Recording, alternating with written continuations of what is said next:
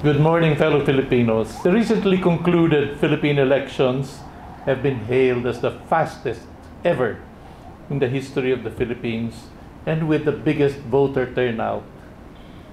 But even after this, did the elections truly reflect the will of the people?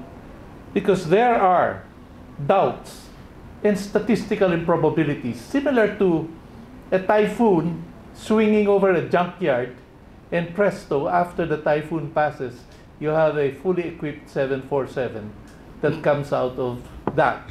How possible is that?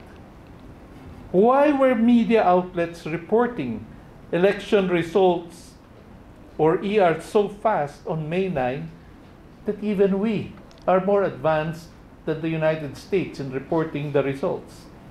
And in fact, voting had not ended in many parts of the country because of faulty SD cards. How come the ERs were not broken down into regions, provinces, and cities, unlike in the 2010 and 2016 elections? The next question is even more critical. Who programmed the servers and the critical SD cards that went into the voting machines that churned out the results that virtually mirrored the pre-election surveys? Now, to shed light on these issues, I have three accomplished Filipinos here and fellow dedicated seekers of the truth who are accomplished in the field of information technology.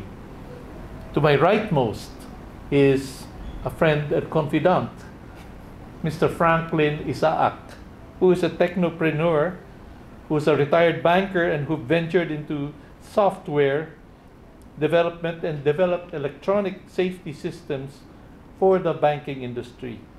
Previously, he was an officer at Citibank and two other banks, and he is a past president of the prestigious Financial Executives Institute of the Philippines and served as chairman of the Phoenix Foundation.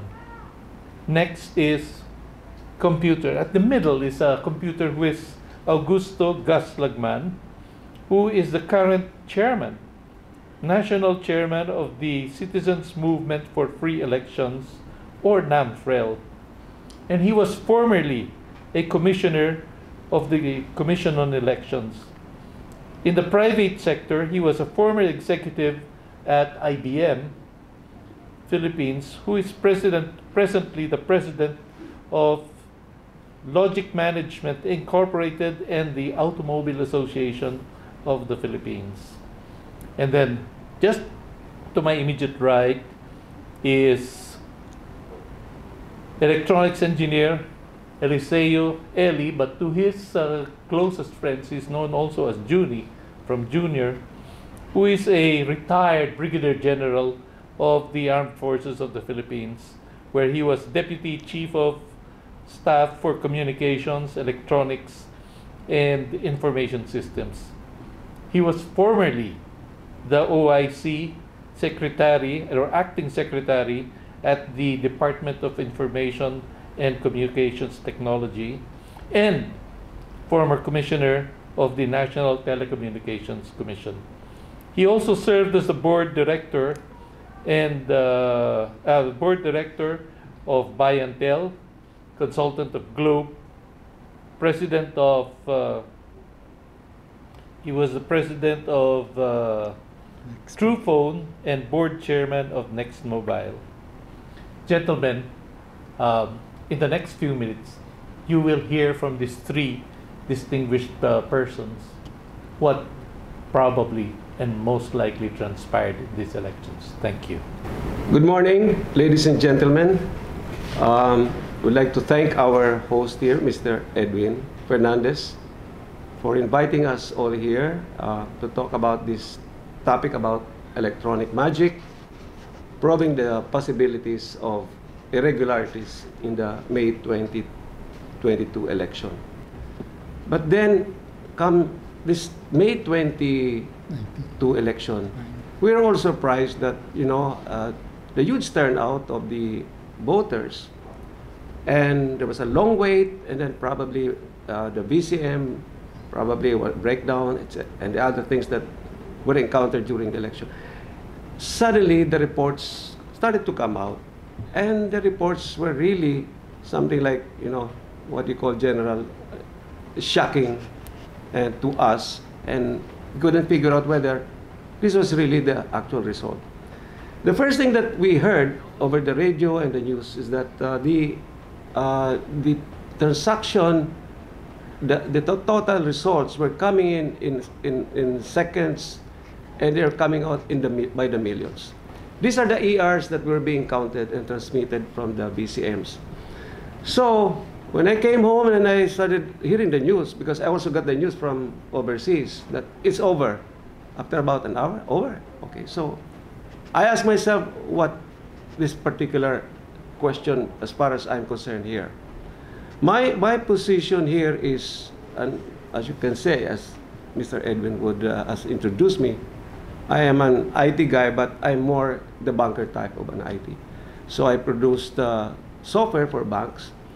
But then, you know, software they're almost the same. You follow a certain processes, series of processes, and you computerize an operation. So let me share with you what we saw in the actual. Okay, this is the question that we ask ourselves: what really happened? And next question I ask myself is, how did this happen? Paano nangyari? Next question I ask is, ano ba dapat nangyari? What should have happened? So the first question cannot be answered. What happened? It's all up. Everybody's raising some were crying why the votes were not properly counted. And how did this happen is what I'm going to talk about in as far as my position is concerned.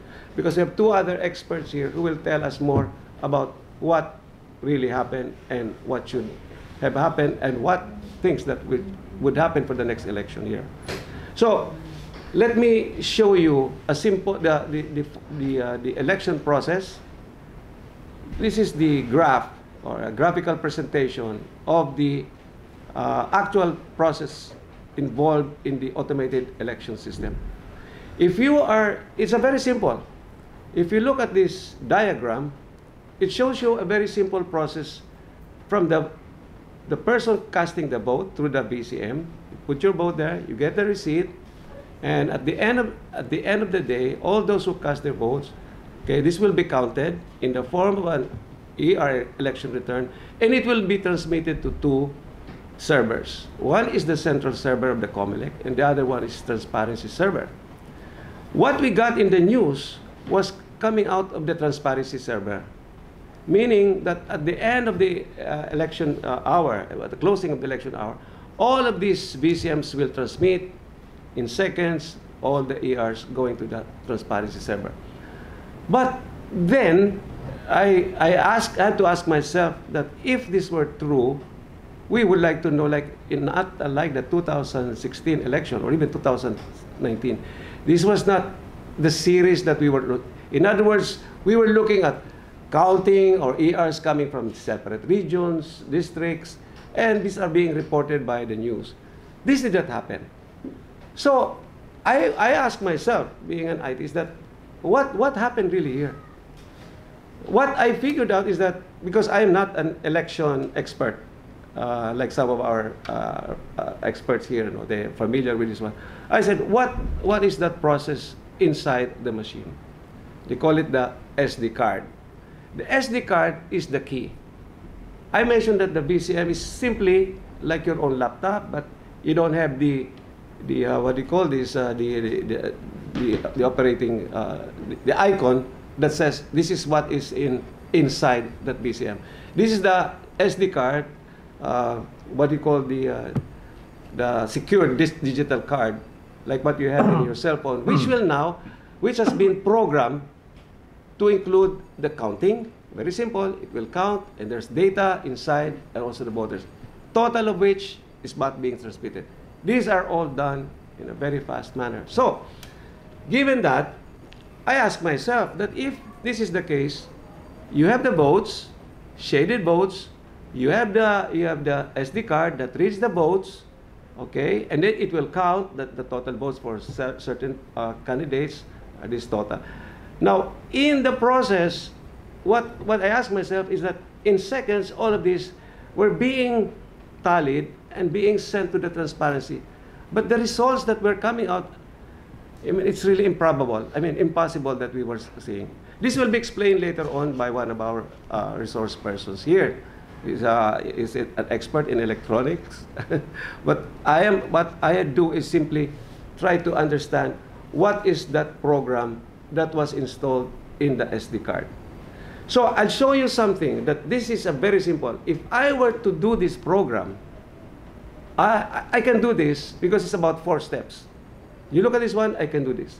If you look at a complicated program, which I've designed for banks, this is what I call the anti-money laundering screen, which is a program that I give to the banks, and they can make sure that people who are doing illicit transactions, they can be caught with the system.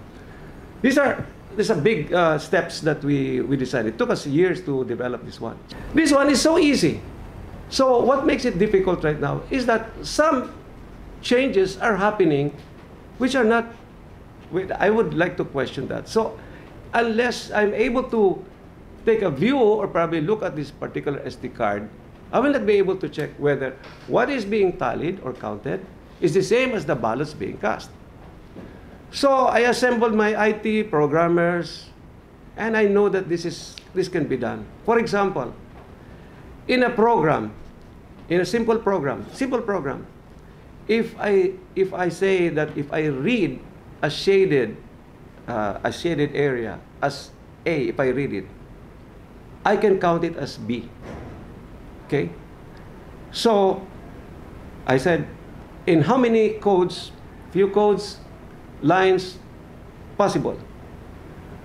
Now I go back, because this was presented during the, I think, to the IT and probably the watchdog, that they went through the SD card, it was processed, etc. But there was a lag period from the time that it was viewed to be a legal, legit, and the time that it was installed in 107,000 BCMs. We don't know what happened. Nobody was able to check that particular SD card. So this is my task to probably say, hey, I'm going to question that because it may not be the same.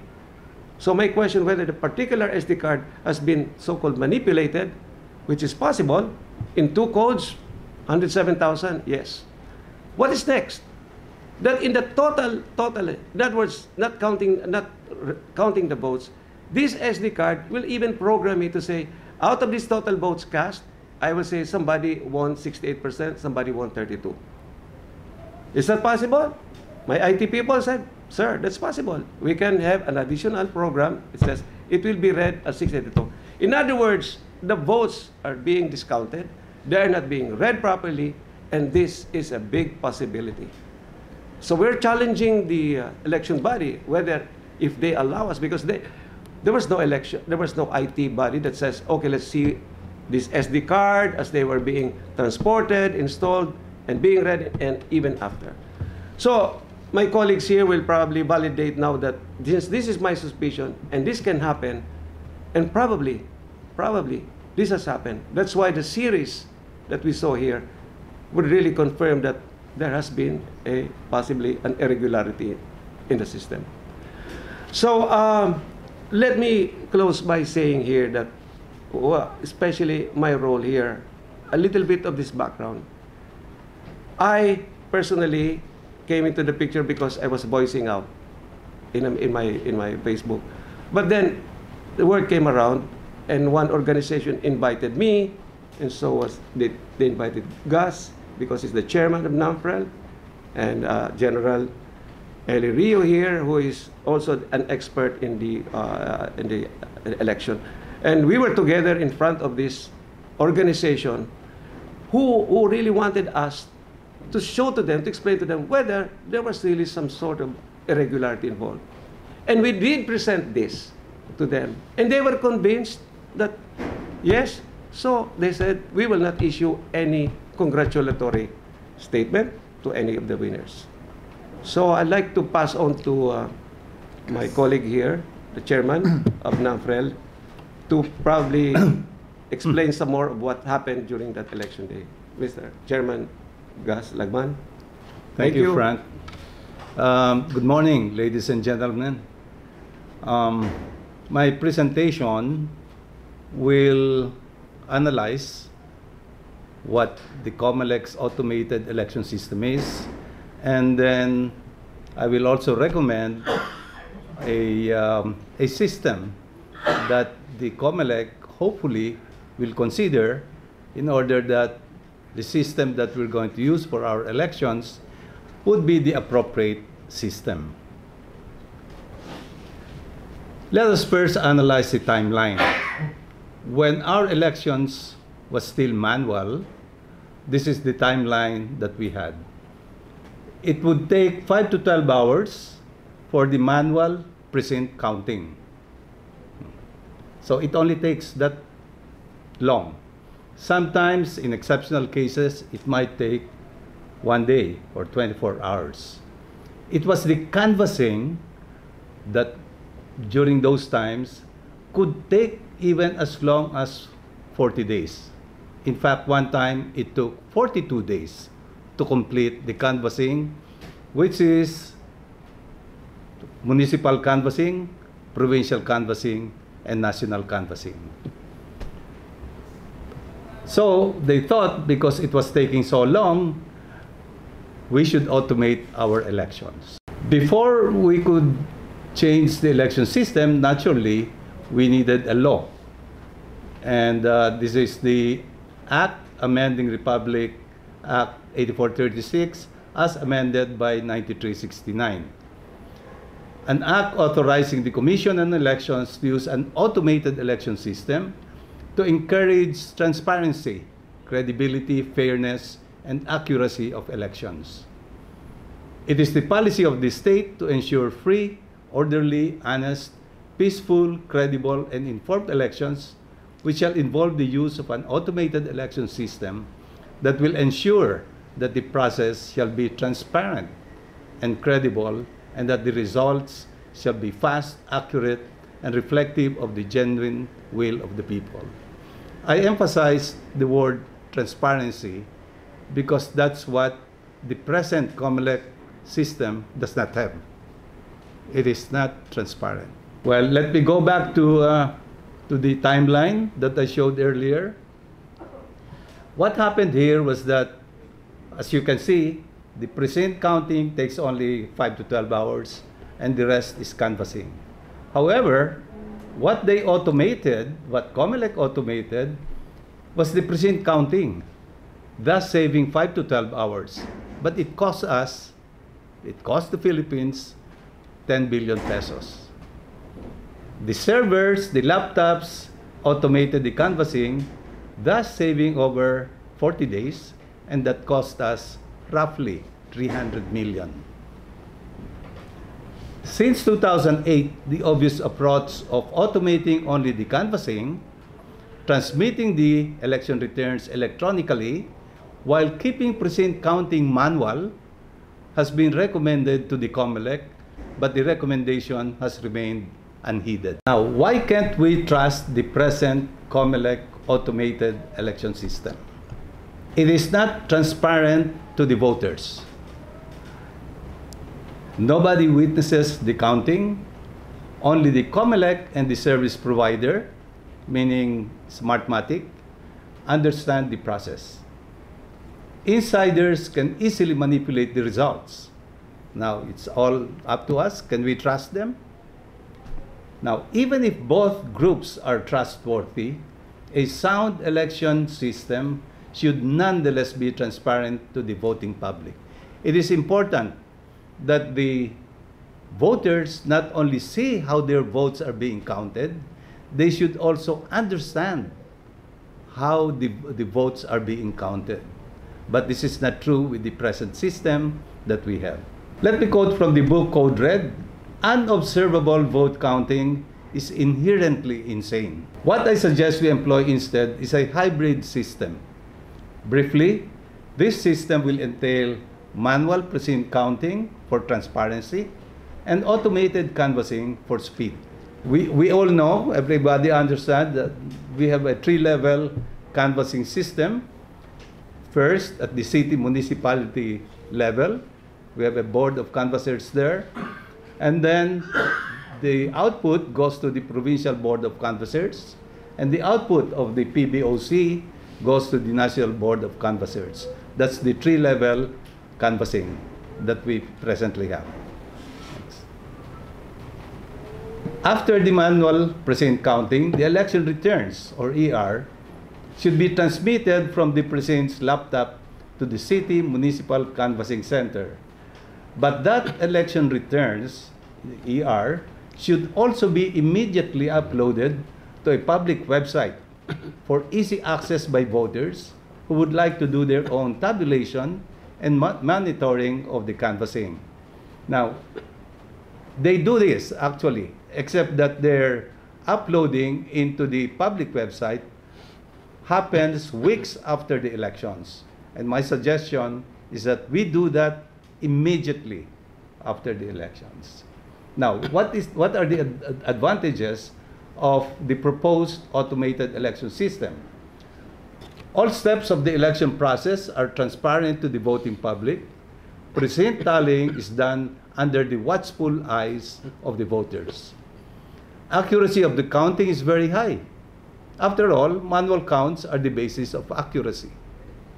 Cost at approximately 4 billion or less is much lower than that of the vote counting machines that's being used presently by the COMELEC, which is more than 10 billion pesos. Very minimal electoral board training and no voter training necessary. Vulnerability to cheating is very low, only retail cheating, if any. Software will use open source, and this can be reviewed by anybody interested. Since only laptops and servers will be used, they can be purchased in any big city. Therefore, less logistics concerns, and there would be sales opportunities that would be spread around the country. No warehousing and equipment maintenance necessary, as all the machines can be sold to the private schools and or donated to public schools after each election. A new set can be purchased every 3 years. And of course, no ballot box snatching, as the results are transmitted electronically. Next. The disadvantage of the proposed automated election system: precinct tallying will be 5 to 12 hours longer than using a vote counting machine. But this is out of a throughput time of about a week. So what's half a day or even one full day? If we shift to this transparent system, we would be one of the growing number of countries that have abandoned secret counting. Some examples: Germany, Ireland, the Netherlands, and several states in the United States. Why many countries abandoned electronic voting and secret counting? It's not transparent because precinct counting is automated. Nobody witnesses the counting. We feed our ballots into the vote counting machine and we don't see how it was being counted. There is no trusted document because all of the documents are machine processed. So it's the machine that's doing that without being witnessed by the voters. It's very vulnerable to tampering by an insider. Worse, nobody will know. If there have been tampering in 2010, 2013, 2016, 2019, and 2022, we don't know because we don't see anything. The software could have bugs and or malware. Voters are left with no choice but to trust the service provider, that's Smartmatic, and the implementers, and that's COMELEC. It is not such a difficult decision for the COMELEC to make. It does not require any change in the law. It will only lengthen the election period by perhaps 5 to 12 hours out of a week or so. For transparency's and accuracy's sake, we hope the COMELEC would eventually make the right decision. I am now going to present some observations that we have made that would cast doubt on the result of this present election that we did on May 9 of this year. And I'll just go back and put more details on what Frank said on the end-to-end transmission path. I will. There are around 107,000 voting counting machine or VCM that were deployed in this election nationwide. 107,000 of them. And after, on May 9, when voting closed at exactly 7 p.m. in the evening, all of these VCM nationwide transmitted when they can, and they were received by the transparency server on a first come first serve basis. And the transmission to the transparency server is what COMELEC terms as the partial unofficial results. The official result processed through the other pathway. This means that the VCM transmit the ERs or the election results twice, once to the transparency server, and the same ERs are transmitted to the different municipal level, provincial level, regional level, up to the national level. And it is in this path that the official count is made. However, we observed that by 8:02 p.m., just 1 hour after the closing of the election, there were some discrepancies or irregularities that we noted, because this first batch of transmission consisted of around 20,000 plus votes, and around 26,700 VCM had transmitted just in 1 hour. As Frank have said, quite fast. He was surprised at the speed that 26,700 VCM containing 20 million votes had been transmitted. Partial and official results from the COMELEC transparent server from 8:02 p.m. of May 9 to 3:18 p.m. of May 13. On May 13, the counting is almost done. Around 97-98% were counted already by 3:18. And then here are the tables of those, the transmission or the publication of the results from the transparency server are done periodically, quite about 15 minutes or so, that were published by the media, and that this table were taken from what are published in TV. We got screenshots of the president and the vice presidential outcome or of the transparency servers. Okay, then here is where we observe something that is very, very almost statistically improbable. We notice that the column where the votes of Lenny were divided by the votes of VM and converted into percentage is very, very consistent, since 8:03 of May 9, until the end of the counting on May 13 at 3:08 p.m. So this was noted at once by the netizens, and immediately COMELEC came out through PPCRV, the watchdog, an explanation for this, no? And they just said that this is the expected result because of the poll surveys, no? And this is really the outcome of a statistical law called the law of large numbers. Well, the law says that if you do a large number of tests or experiments, the results will come closer to an expected value, no? As more trials are being performed. For example, and there are two aspects of this law, no? We have the strong law of large numbers, which refers that the expected result, the result of your experiment will converge to the expected result very, very surely, no? Walang paltos. Talagang pupunta yan doon. So that's the strong law of large number. But there's also the weak law of large number. This means that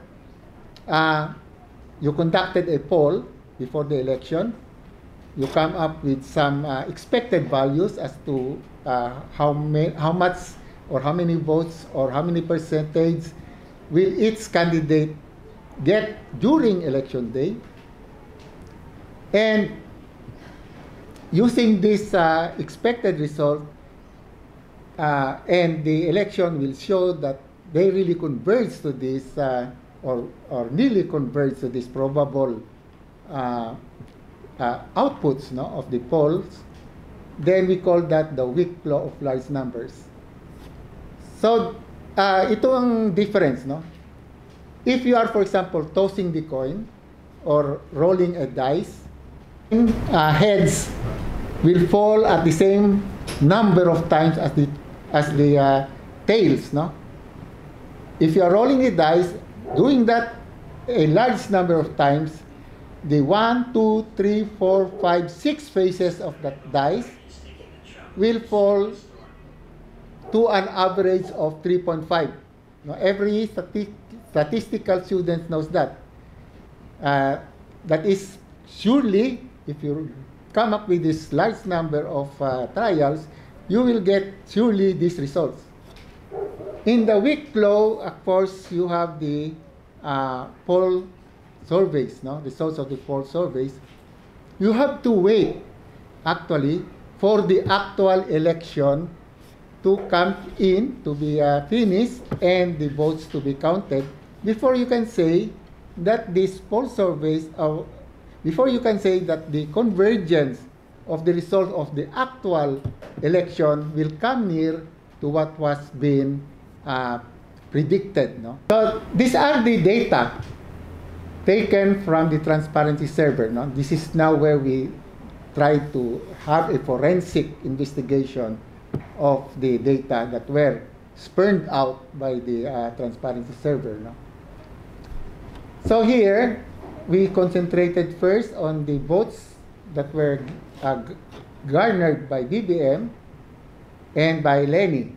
We divided the votes every time that the transparency server comes up with an update. We divided the vote of Lenny by the vote of BBM. The denominator is the vote of BBM, and we get the percentage, no? And you can see that it is very, very constant, no? So that here we can in fact extract a very simple linear equation that will describe this type of event, no? So we can say that Lenny's actual votes, if you multiply BBM actual votes by the previous Lenny BBM vote ratio, so you'll notice that in the first on the first result we just got the vote ratio of 47.71, no? Multiplied it by the 15,339,878, the second update, no? On 8/17 of the same day, we can get a predicted vote for Lenny. It is 7,318,015. That is the predicted. And the actual vote that Lenny got during that update, the second update on 8/17, was very, very close, or an error of only 29,000 votes, no? Or an error of less than 1%, less than 0.5% in fact, or just 0.4. Then you'll notice as you go down the column of the percentage error, you see again another consistency, no? And they included an error, because if you remove that error, that column of the vote ratio of Lenny divided by BBM will exactly be the same. From 47.7058232, it will be the same in the May 13, 3:18 p.m. Result, no? So that's why an error has to be introduced so that hindi naman masyadong mabulgar, no? But anyway, we were able to come up with this equation for the BBM Lenny vote ratio. But we noticed, no, that this same linear equation is present in Pacquiao's. You now divide the votes of Pacquiao with the votes of BBM. We made the votes of BBM as the common denominator for all of this equation. And if again you do the same as you did in Lenny's equation, you will get the actual votes. Actually, you can get the actual vote. This now showing the ISCO, no? And then it is true also for Ping. Okay, so this now the question, is it also true for the vice president? Yes, we found out it is. The same equation can be used to also predict, no, in its updates, the election returns or the votes that will that Kiko, the second runner-up, will get, no? Plus, of course, a certain error. And you can see the error is very, very small, no? Parang nilagay lang doon para hindi mapuna na yung column sa Kiko Sara vote ratio, because without that error, exactly magiging 31.1258,504 yan from 8:02 p.m. of May 9 to 3:18 p.m. of May 13.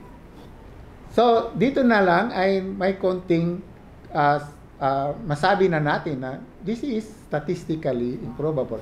And some programming has been done, no? Okay, so this is the Tito Sara result, no? Using the same simple linear equation that we did with Lenny BBM, no? That equation could be discerned from all of the results of the president and the vice president candidates. What is the significance of having the same linear equation describing relationship of batches of votes, of vote ratios, no? It will result, as I will show now, it will result to a highly statistical improbable updates of the COMELEC transparency server. Of here, I'm showing the major presidential candidates. That simple linear equation will give you this result, no? Now here, we, in its update, no, starting from 8:02 p.m. of May 9, we added the vote of BBM plus the vote of Lenny plus the vote of Pacquiao, Isko, Ping, and get a total of the 5 candidates, no? Now, if using the total now as the denominator, if you divide the votes BBM got, you will get 60%. You divide Lenny's vote by the total, you get 29%. Pacquiao votes 5%, and Isko's 4, and ping 2, no? And this is what the poll surveys more or less predicted, no? That these are the percentage that will come out, plus or minus a certain margin. But what is noticeable is that if you go down the line up to the end of the counting on May 13, hindi nagbago. No? Hindi nagbago ang mga percentage votes or yung at least yung ranking nitong mga kandidato. BBM is of course first at 60%. Lenny is second at 29% or so. Pacquiao is third at 5% or 6%. Isko consistently 4% all throughout, and Ping Lacson consistently 2%. This one now, the law of large number, we really have a hard time predicting this, because how can you say that at exactly 8:02 p.m. May 9, 1 hour after closing the voting, you come up with the expected results, no? That means that the large number, where supposedly in a experiment you can come up with the expected result in a weak law of large number, ay lumabas.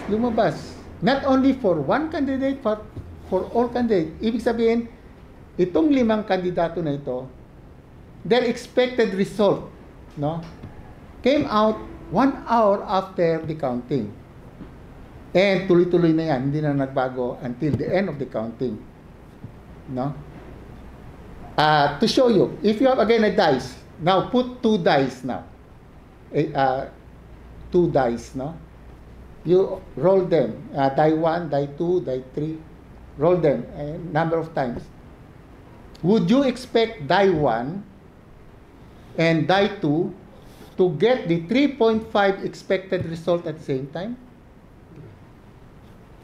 I think you get better probability than being hit by a lightning twice in the same place and survive. The statistician, the mathematicians can compute that, no? But what is the probability of having not only the president and the vice president candidates having on the first batch of the transparency server, doon na nag-converge lahat yung result, no? Almost at the same large number, no? Even if you do that so many, if you have, for example, 2 dice, mahirap nang i-imagine na at exactly, let's say, 2,000 tries, yung 2 dice na yon nag 3.5 na, nag-flatten.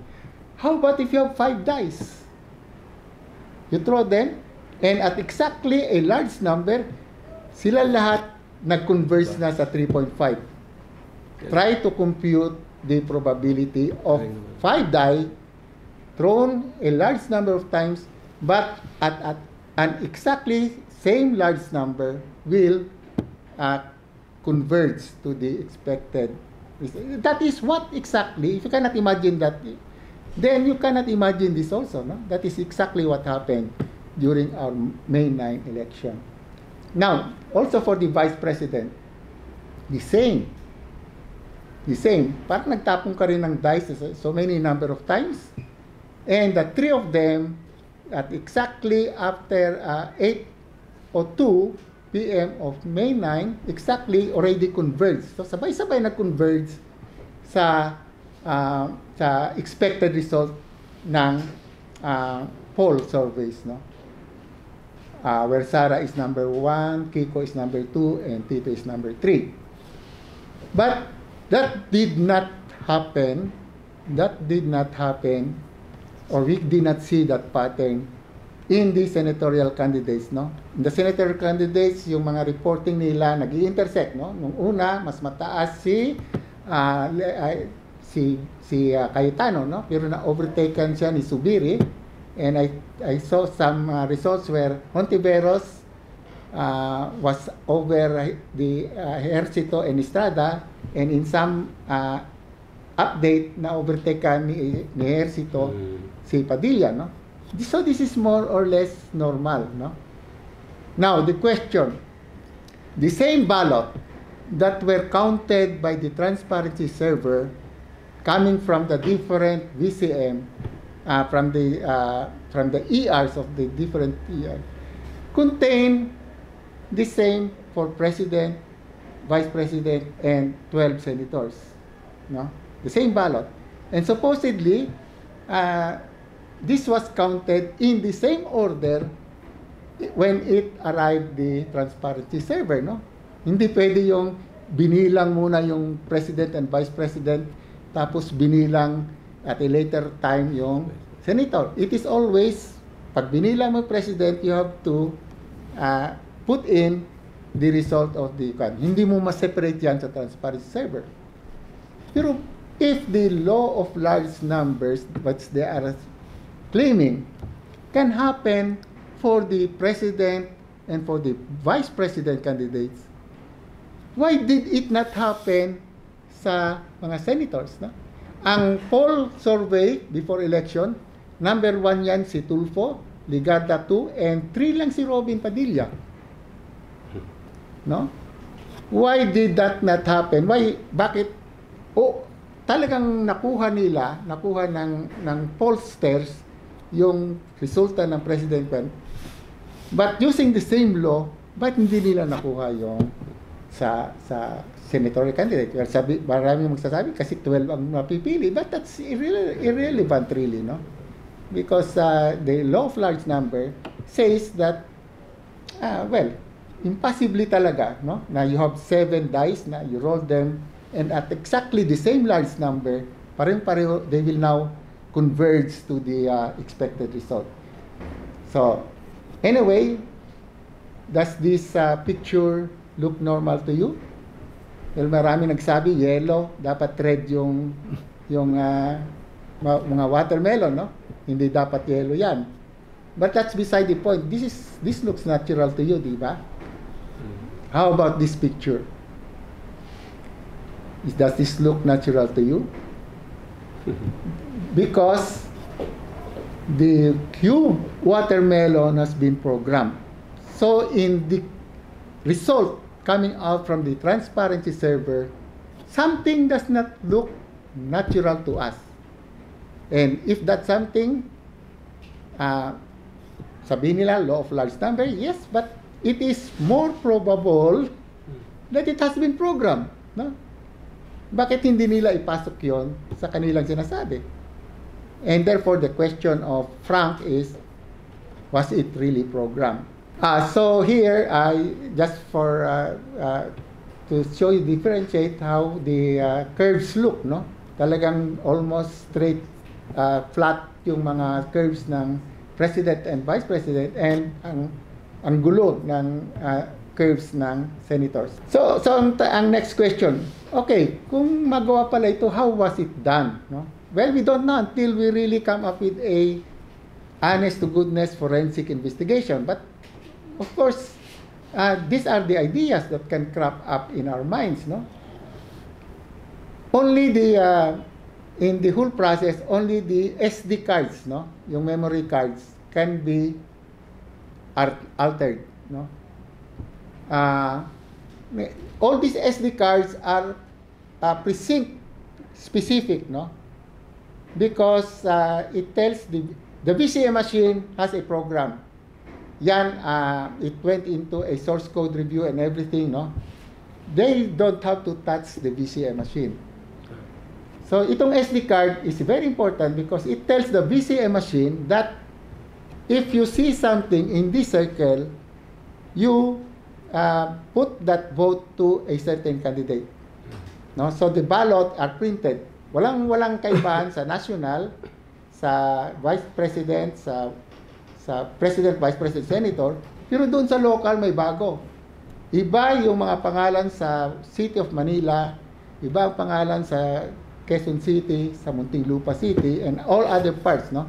So it is precinct specific, no? kung sabihin mo lang dun sa SD card na ito ay na-describe na ni Frank, kung ano yung na-shadean doon sa ballot, ibigay mo yung boto sa iba. That can be done in the SD card.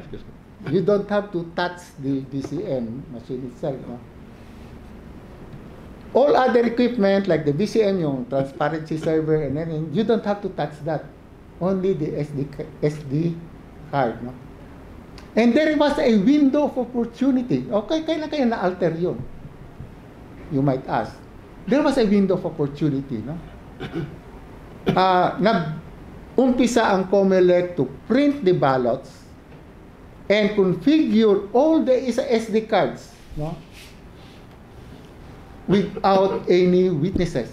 In fact, kung hindi pa napunan ng NAMFREL, chaired by Gus Lagman, hindi pa sila magpapapasok ng observer. But by that time na nagpasok na ng witnesses, around 70% of ballots have been printed. More than, I think, 70% of the SD card has been configured. No? So, walang nakakaalam kung ano nangyari doon sa 70% na configured na. Then, after that, of course, but to do this, we estimate that you need only around 50% of the SD cards to come up with this result. You alter half of the SD card, pabayaan mo na yung other half na to count